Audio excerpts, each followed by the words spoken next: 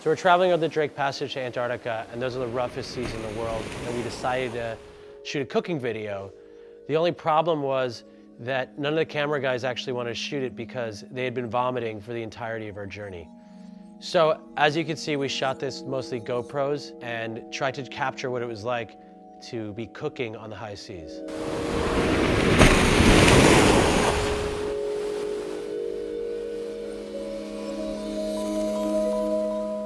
Hello, good evening, everybody. We are here in the Drake Passage. And tonight we want to cook a meal we call lentil soup. Traveling to Antarctica over the Drake Passage takes about 4 days on a sailboat. I didn't even know that people actually took sailboats to Antarctica. That was something I learned when arriving. So if you'll notice that there are padded walls in this place, because people will go flying around, you can see the stove is on a gimbal that uses gravity as opposed to just the alignment of the boat. In case the boat is at a 45-degree angle, you could still cook things. Tell me about this dish. Where did you learn to cook this? I came from Spain, from Madrid. Lentils is a dish which is very popular in Spain, easy to do, and quick, which is important in Drake Passage. Spend less time in the kitchen. This is sort of like a sport, in a way, right? It is. Just now I'm cutting some garlic, but I'm not relaxing at all. In the boats, always there is higher percent of humidity. So it means sometimes the fire is not working. Now, then you have to find a solution, which is the simple one with matches. So now we let the garlic get dark and we go for the onions and potatoes. Okay, great. So, which are it's like climbing a wall sometimes. Yeah. Now let's just chop the onions. So you have no choice. You have to cook quickly. I'm not a professional sailor full-time. My parents, they bring me every summer to the coast, south coast of Spain. It was my first contact with the sea. And I love it. I noticed that you are not immune to seasickness. You still sail and get sick sometimes and you just have to keep going? Of course. I'm not the best sailor in the world. I get sick. Vincente is a pretty hardcore dude. I mean, he was directing us and teaching us how to be at sea. But within the first day, I think he vomited 50 times. And I'm not joking. He was constantly puking over the side of the boat. I never seen anyone vomit that much. I said to him, is this rare? Is this an especially rocky journey? And he's like, no, I do this every time. To be seasick, for me, it's part of the sailing. It's like a Drake Passage cleanse. Let's go for some spices. Okay.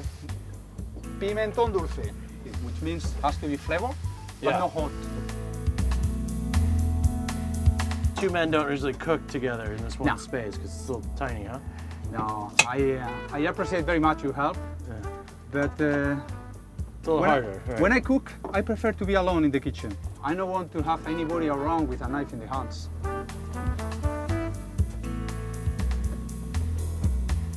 We put some olive oil in it, and then we're gonna join all together. Okay. Yeah. You can hold for me. Sure. Teamwork. Thank you. Let's go. So we have everything on the pot, mix it.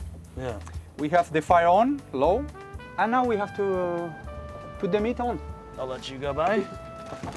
Bacon is down in the floor. Yeah. With the fresh dairy products like eggs, milk, cream, butter. So here is the bacon. We get it. Wow. It was easy this time, huh? Yeah. Okay. Vincente, like a lot of people from Spain and Italy, really into pork. So he tried to put pork into everything, and underneath the floorboards, we found out was a treasure of cured meats and wine. Why would you spend your life rocking back and forth on a boat like this?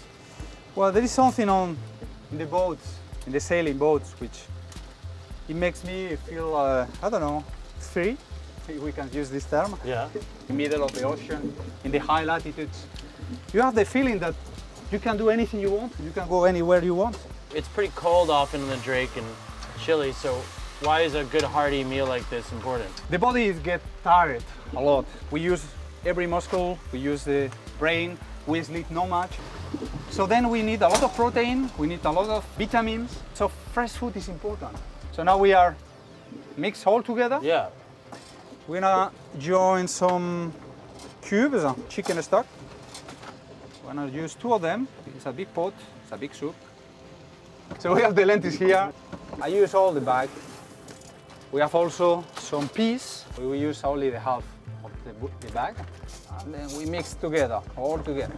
Again, put water in it. So here we have some wine. This wine is very, very sweet. Okay. Very sweet and dry. A whole bottle. Whole bottle. Whole bottle. I think that Vincente was making the kind of food that you imagine that like sailors in the 1900s who are traveling in a wooden boat to Antarctica would make. Something that just was a hearty bean stew with indiscriminate parts of animals in it. Okay, so now the last thing is salt. You have to be sure it's enough salt in it. Okay. So we want to use this salt. So now we close. We're gonna wait till the fire make boiling and start sizzling. Okay. So I can make a small sound. Yeah. And then by this time we lower the fire and we let go for another 10 minutes. Okay. After 10 minutes it's ready to eat. Excellent. All right, ready. It was the kind of thing that like kept you warm, made you feel full, and was like easy to get down. Probably also easy to come up as well. I will say that 3 meters waves. Yeah. With 25 to 30 knots of wind. We are 150 miles to Cape Horn. So we're gonna have a soup in the middle of the most difficult and dangerous place for sailing in the world. Okay. So we were lucky that when Vincente actually finished making the stew, we were able to sit outside and just enjoy the open seas in Antarctica. Just a little here. Okay. All right. So, it's romantic. Bon appetit, Vikram. Okay, yes, thank you. Good.